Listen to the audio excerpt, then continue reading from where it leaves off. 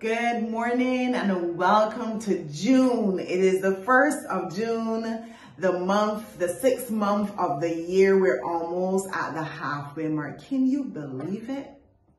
2023 is going by so swiftly, but we continue to give God thanks and praise for bringing us this far, and we continue to look to Him to give us the grace and the strength and all that we need to continue throughout this year and the rest of our lives.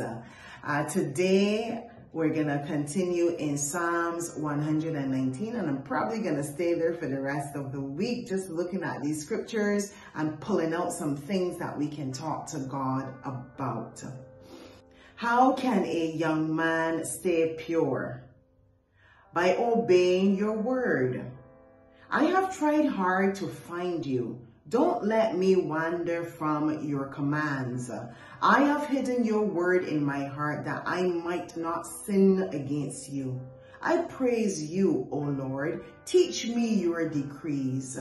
I have recited aloud all the regulations you have given us.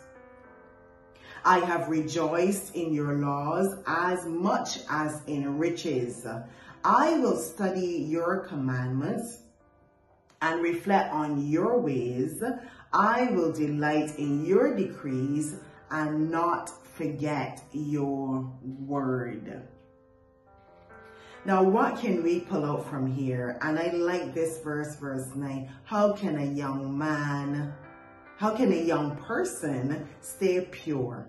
And the answer is by obeying God's word, because God's word is pure, okay? And when we obey it, we will be pure. That's something that we can pray and ask God for to keep us pure. And then the other verse that I will pull out from here is verse 11. I have hidden your word in my heart that I might not sin against you. So we can pray and we can ask God, Father God, in the name of Jesus, purify our lives by your word. Help us to study your word. Help us to hide your word in our hearts. Help us to meditate on your word each and every day, every second of every day. Help us to acknowledge your word and live your word so that we would be pure, so that our lives will be acceptable to you. Help us, Father God, that we would not wander away from your commandments.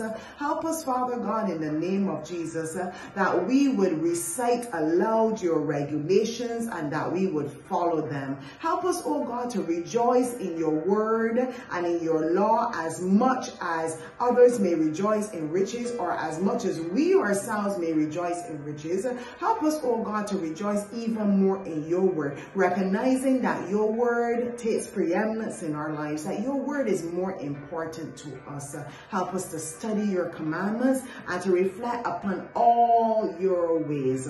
Father God, help us as we declare, we decree that we will delight in your word and not forget it. Help us by your spirit that we will be able to honor this confession. In Jesus' name, amen. May June be as successful and even more successful and productive as January, February, March, April, and May. May God continue to bless you and keep you and cause his face to shine upon you and grant you tremendous grace and peace in all of your ways and in every circumstance as you go through this new month. Have a wonderful and a productive and successful day.